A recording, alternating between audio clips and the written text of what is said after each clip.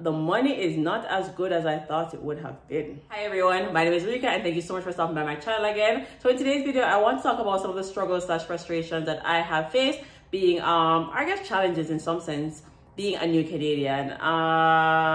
It has been a very interesting, I think it's going to be 4 years December that I've been here. So it's been a very interesting 4 years, and this video is not to deter you from coming to Canada if you are thinking about coming to Canada. To be honest, when my mind was made up to come to Canada, a video like this could not have deterred me. I would have came anyways. So I don't want to take this video as me saying, oh, it's not worth it to come. Still worth it to come. I think that you can definitely come here and make a whole different scenario than the one that I have had, or you can come here. Like, it's just, it's different for everyone, and I definitely encourage everyone to come and see what is to be like in Canada as a new Canadian. So if you think this is something that will interest you, feel free to keep watching and let's get on with it. So the first bit of frustration that I have felt being a new Canadian is the money is not as good as I thought it would have been.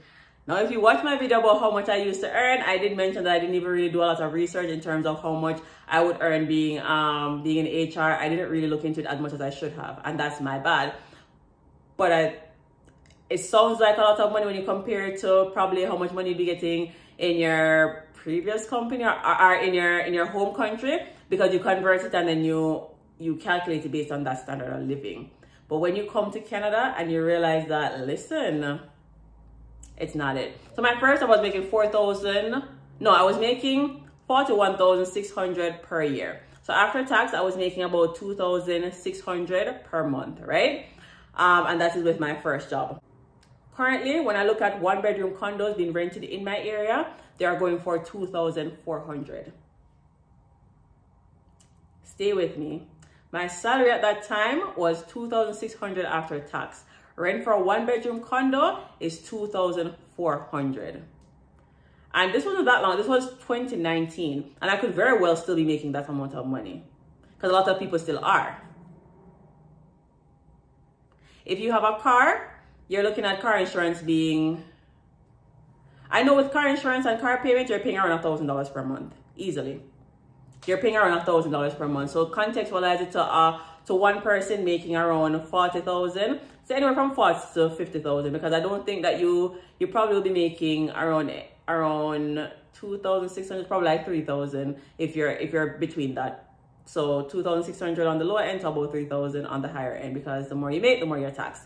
So say you're making $3,000 and your rent is 2,400, or car payment is $1,000. You already realize you're in the red. You're literally already in the red. So the money is not as good as you would think it is. And in terms of the cost of living, I don't think they align at all. If you're looking to buy property, your mortgage is calculated as 5 times your annual salary. Usually that's what your mortgage is calculated at. Currently, 1-bedroom condos are going for anywhere from 500,000. I've yet to see a 1-bedroom condo in the GTA being sold for 400,000, honestly.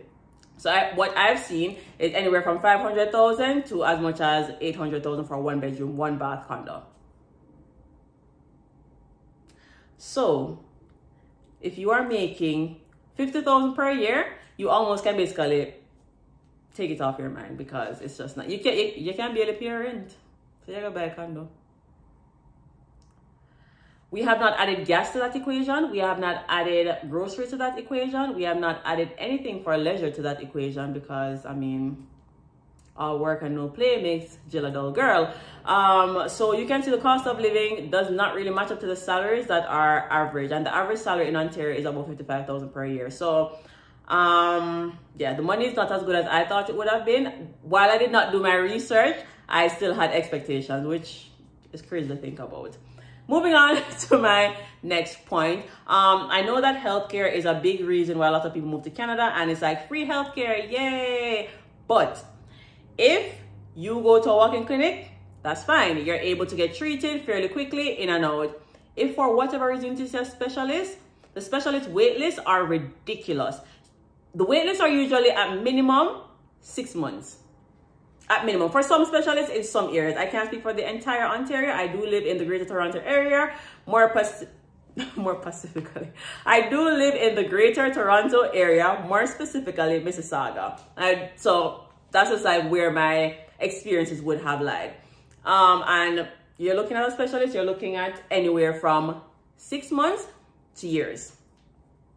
to years. It's absolutely ridiculous. So it might be better healthcare than maybe where you're from or, you know, places you visited, but it's to get to that specialized healthcare. So that is something that you would definitely want to consider. I know even in some instances, it might be more worth going back to your home country, getting treated and coming back here. But whatever ailment you have, who knows when someone will be able to actually look at you and give you the type of treatment that you need to get better. Who knows? So that has been something that has been frustrating to me. I wouldn't necessarily say that I face racism here. I wouldn't necessarily, well, let me give you my experiences. And I think I've shared an experience in my house hunting video in terms of I called a number and I asked about the renting situation. And I was asked where I'm from and I think what region I was from, if I'm from so-and-so region. Like, I honestly don't know. I don't want to butcher anyone's name or make fun of it or, you know, make anyone feel uncomfortable about their culture, because that's just not the type of person I am. So I was asked if I'm from that area and I was like, you know, no, I'm not from that area, and, you know, whatever, I'm not from that country, I'm not from that area. And they were just like, oh, no, thank you. And they just hung up and that was it. I know people who are seeking places to rent right now, and I don't necessarily think they have reasons to lie. And when they call, if they don't have the accent, then it's almost an immediate no. When I was house hunting for condos to live in, like, you know, like not like that video, but like actually, you know, hunting for condos to live in, my realtor shared with me that there were times when he would reach out to places and they would be like, oh, are they vegetarian? And that's usually code for something. If you know, you know. And if they're not, then the homeowners or the condo owners will be like, no, we're not interested in renting to that person. I think that once you have the money, the credit score, you should be able to rent anywhere that you would like to rent. But we all know that's not necessarily the case. And I think that's very disheartening. And I found that very disappointing moving to Canada. That, I mean, I know in Jamaica we do have classism, we don't necessarily have racism, but I'm very uncomfortable with that idea. And especially coming from someone who works in HR, that's definitely not how I treat people, and it truly is not the way I would prefer to be treated. But at the same time, me can't want people to fit them things, so I go where people will treat me fairly, and, you know, if I have the funds that I take care of people's place, they will rent it to me, and I just leave it right there. So I am not going to stress myself about things when me necessarily can't control. So I've left those types of things alone. I have seen this going around in terms of like a trend or whatever the case is, saying, what if family members can really, family members can really look at people and send them like $100 or $50 Western Union. And based on what I've explained to you earlier, a lot of times family members don't even have that $100 or $50. A lot of them are genuinely struggling because they cannot afford so much, and they are just trying to make something out of nothing to be able to share to help alleviate some of the stress that you might be going through. So I do see that trend, and, you know, maybe those people have their reasons why they are saying that. I don't know their situation, but I will say this: a lot of people in first world countries, they struggle, and they ashamed why they not go back. A lot of people are genuinely embarrassed about their situation, and that if they go back, they look like a failure. That's literally why they have not gone back to their home countries or just have given up, because they know it will look embarrassing. But a lot of people are here, and the equivalent of what they make here is in some instances less than what they used to make back home. And that brings me to my other point. And I know that anyone who is even looking at Canada or has been to Canada as a professional in Canada for the first time, or you know what I mean, can need an experience. So you'll be in your home country making X amount of dollars, and you're able to live really well. And then when you come to Canada, Canadian experience, you don't have Canadian experience, and then you're basically underpaid, or you're not able to get a job in your field, and you struggle. That is a reality that you face. Career advancements, you'll realize that you do have to take your future into your own hands wherever you are. So you'll take your future into your own hands, but career advancement is still something that a lot of people still do struggle with, because not everyone is giving, you know, an equal opportunity to advance the way they would like to. Your relationship with your families, in some instances, do kind of deteriorate when you've gotten here. In some instances, it deteriorates because people might feel like you're earning more money than you're being honest about, and you should be sending them more money, or you should be helping them more. I mean, me and my sister are extremely close. I don't think our relationship has deteriorated, but I would have genuinely liked to be there in the physical form a lot more than I'm able to, just because I have chosen to move to Canada. Outside of that, not a lot of other things frustrate me. Something else, and I don't think these things are deal breakers for a lot of people. A lot of people will still come here. But other things that do frustrate people is the amount of tax that they do pay. Taxes is very expensive. If you are fortunate enough to get a bonus and then unfortunate enough to get a bonus in Ontario, it is taxed at around 40%. So if you get $1,000, you're getting probably around $600 on your paycheck after tax. So you do want to be very mindful of that. You might work harder for a bonus and then you just get taxed more. The taxing is ridiculous, and then you get taxed this much. You can't see what you need to see a specialist, and it's this forever wait to see someone to help to make you better. So it is very frustrating. Something else, and I know that for all my Amazon girlies out there, for people who like online shopping, to like to shop online, and you know, especially like Amazon and those types of places, Amazon.ca is lit, but you know, Amazon.com is even more lit. And I know in Jamaica it's like a $50 custom fee. If anything over $50, you will have to pay additional money.